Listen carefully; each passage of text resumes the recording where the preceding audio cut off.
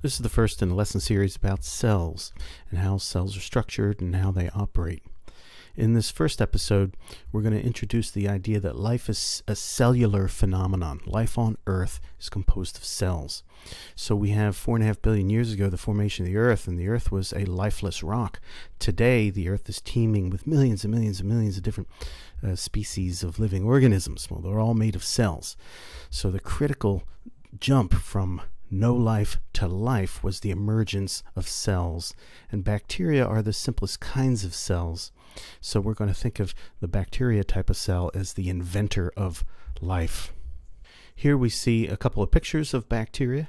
They're the smallest and simplest cells on Earth, and we will credit them for inventing life. Now, in past videos, we've seen some video of bacteria. Here we're using a dark field microscopy, so the lighting is different. We have a dark background and the cells are illuminated brightly. So these are the creatures that are doing this thing we call life, and they gave rise to all life on planet Earth.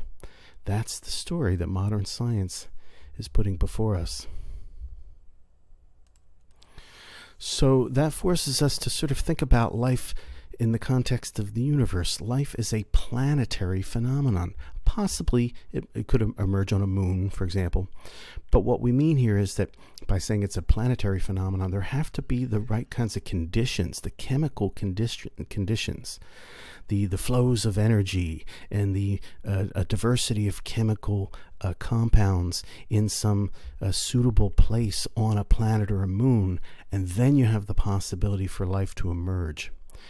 As far as we understand life, it just would not be able to emerge inside the core of a star, for example. So life is something that a planet, possibly a moon, can produce. A lifeless rock to a rock with life. NASA has a definition for life: a self-sustaining chemical system capable of Darwinian evolution. Now, if you look at a modern textbook and you're in the chapter where they're talking about life, a lot of textbooks will have this list of characteristics that all living things possess. And you have to have all these characteristics to be understood to be alive. So living things are highly organized and self-maintaining. They use energy, perform complex chemical reactions called metabolism. They reproduce and show heredity. They possess adaptations and undergo evolutionary change. They grow, sometimes develop and age, and respond to their environment. They are either cells or are composed of many cells. So again, there might be lots of objects around the world that have a few of these characteristics. But if you do not have all of these characteristics, you are not said to be alive. Now, the way we understand life on Earth, bacteria cells are the smallest things on Earth that have all of these characteristics. So we will be learning that bacteria are composed of smaller things, molecules, and molecules are not alive. The bacteria cell would be the smallest kind of living thing. It has all of these characteristics. Let's situate life on our concept map that we've seen before. Now, these are just objects in the universe, and they have different sizes. But now we're interested in life. So where are we going to put life? Let's just recap our map here. Down at the bottom, we learned that the early universe produced subatomic particles, and then those subatomic particles formed the first atoms of hydrogen and helium, and gravity condensed those clouds of hydrogen and helium into stars, and stars made heavier elements and blasted them out in supernova. So stars made all the different kinds of atoms in the periodic table. And then out there in space, as atoms bumped around into each other, molecules were formed as atoms made chemical bonds with each other. And that can happen in space, but it can also happen on planets and on moons. But it's here where we get to the emergence of life with cells, at least as far as we understand it on Earth. Life is cellular. So somewhere on Earth, complex molecules assembled into living cells. And so that's where we're going to call the origin of life. So, of course, that was a momentous event because in the last 4 billion years, these first living cells went on to go through this evolutionary process that multiplied the number of species until we have millions and millions of living things today. Of course, life also got more complex. We have single-celled organisms, but then in time, we see multi-celled organisms appearing in the evolutionary record. So this means then that our concept of life emerges right here with cells. Everything above this, we would say, is alive. Of course, animals and plants are alive. Why is that? They're composed of organs, and those organs are made of tissues, and tissues are made of living cells. So animals are alive in virtue of being made of living units that we call cells. But if you go the other way, molecules are not alive. Atoms are not alive. Protons and neutrons and electrons are not alive. We say they're not alive because they do not possess all of these characteristics. None of these objects below the level of cells possesses these characteristics, so they are not said to be alive. So we have a curious thing. A living cell is composed of non-living parts. Kind of fun to ponder. So what are living bacteria made of? As we just saw, they're made of molecules. Here we see a little cartoon bacterium, and then a breakdown of the kinds of molecules you'll find in a cell. 70% of the mass of the bacterium would be water molecules. So that's the principal fluid inside the cell that makes up the cytoplasm of the cell. And then 30% would be of a variety of different kinds of chemicals. And here we've expanded that down here. So 15% of those molecules would be proteins, and 4% small molecules, 6% RNA, 2% lipids, 1% DNA, 2% polysaccharides. Those would be sugars. So cells are made of molecules, which of course are made of atoms, and water is the major component of cells. But it's these molecules that are doing the business of life. Of course, we'll see water's critical for that business of life, but these are the important molecules that we'll focus on in the rest of this series. Well, let's take a look at something here. Here in the middle of the diagram, we have a cartoon bacterium. It has a cell membrane. Then we see some DNA. It's filled with water. Got a protein there and a sugar coming in. Let's take a look at a couple of the molecules that cells are made up of. First of all, the cell membrane is made up of 2 layers of molecules called lipids. So sometimes it's called a lipid bilayer. And each lipid molecule has sort of a head region and 2 tails, and the tail of a lipid molecule is a fat molecule. So when we eat fat in our diet, we're getting the molecules that our cells need to build new cell membranes. Of course, we've learned that glucose here is the product of photosynthesis, and of course animals metabolize glucose to get energy. So here the cell is importing glucose. So that is a very important energy molecule. Of course, plants also use glucose as a structural material to build cellulose, part of the cell wall. Well, here are 2 other important molecules in the cell. Proteins are very large molecules, and all proteins on Earth are composed of 20 different types of amino acids, and every protein has a unique type of sequence of those amino acids. So each type of protein has its own unique sequence. An amino acid is just the structure you see down here, and amino acids differ by whatever's in this position here, indicated by the R. And then we have DNA, the double helix. There are 4 chemicals that make up the rungs of the DNA ladder, as it were. And it's this molecule that is responsible for storing the recipes for building proteins. This molecule can be duplicated so living things can reproduce, and this molecule changes over time as errors are made when it's duplicated, giving living things the ability to change over time. All right, we're going to use this cartoon cell to illustrate some of the basic features of cellular life on Earth. And we'll do so by sort of asking some questions and then answering them by highlighting some of the parts of the diagram. So what are cells? Well, we can kind of borrow from NASA. Cells are self-sustaining chemical systems. Now, by self-sustaining chemical system, it's a chemical system because the chemistry is going on within a boundary, and all the chemistry, all the chemicals inside the cell, they can't easily get out, so they're forced to interact. That boundary is the cell membrane. So it's a self-contained structure here. And how is it self-sustaining? That gets us to the next question. Well, what are cells doing? They're doing what we're calling the chemistry of life. So this is how they're sustaining themselves. Now, what are examples of the chemistry of life? These down here. Cells are releasing energy from food. They are building and repairing cell parts, which are just molecules. They're responding to the environment in useful ways, and they're reproducing. So these are all examples of the chemistry of life. How do cells do the chemistry of life? They have teams of proteins that perform a wide variety of different kinds of chemical reactions. Some of those proteins are going to be getting energy out of their food. Some of the proteins are going to be building molecules that the cell is made of. So how do cells keep doing the chemistry? Cells get energy and materials from the environment. So for cells, sometimes a molecule might be a source of energy, like glucose. Other kinds of cells capture sunlight energy to power the chemistry. Of course, all cells need basic building materials as well to build the molecules that cells are made of.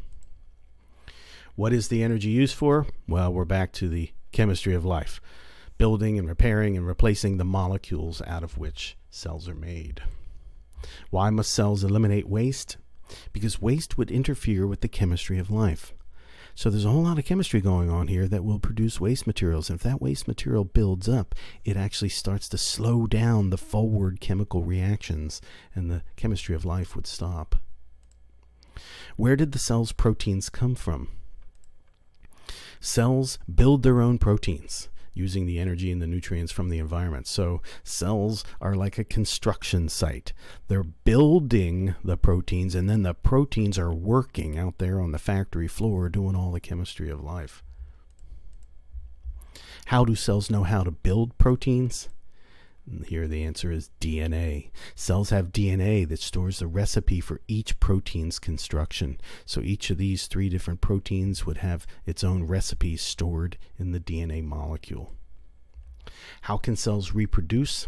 Well, because DNA can be duplicated and passed on to 2 daughter cells. So the parent cell can duplicate this DNA and then divide into 2 cells, each cell getting a copy of the DNA, which stores the recipes to build all the key players here, the proteins. How can life evolve? Well, because when DNA gets duplicated, sometimes mistakes happen. We call them mutations. That means that the 2 daughter cells might be different from the parent and different from each other. And this gives rise to the possibility that living things can change over time in a process we will be calling evolution. So if we think about NASA's definition, a self-sustaining chemical system capable of Darwinian evolution, that's what we have here. A self-sustaining chemical system, self-sustaining because the chemistry of life in here is continually maintained by getting resources and energy from the environment and getting rid of waste. And Darwinian evolution requires that organisms, living things, can reproduce and change over time, and that is possible because of this important molecule of DNA. So a living cell is composed of molecules that interact in space and time. As the molecules interact, they carry out the chemistry of life, thus giving cells all the characteristics on the list. So you see, if you went through these characteristics again, so all of these characteristics are true of this sort of cartoon cell here. And in fact, every cell on Earth, we say, is alive because it has all these characteristics. Now, life on Earth is critically dependent upon water. Why is that? Because water dissolves many kinds of molecules and allows them to chemically interact as they bounce around within the cell. So this chemistry of life is happening in water. So this is why scientists are really interested in finding other planets that might have water on the surface. And generally, a planet has to be a certain distance from its star, so it's in the habitable zone, so that water can exist as a liquid on the surface. These are the really interesting planets for scientists who are looking for other worlds that might have life. So somewhere on the early Earth, perhaps deep in the oceans, chemistry produced life. Now take a look on the left here. Here's our cartoon cell, and we have the 4 classes of molecules that cells are composed of: lipids, sugars, DNA, amino acids that make up proteins. So somewhere on planet Earth, some 4 billion years ago, these molecules were created and began interacting to form a self-sustaining chemical system capable of Darwinian evolution. Now many biologists think the scene might have looked like this. These are undersea hydrothermal vents.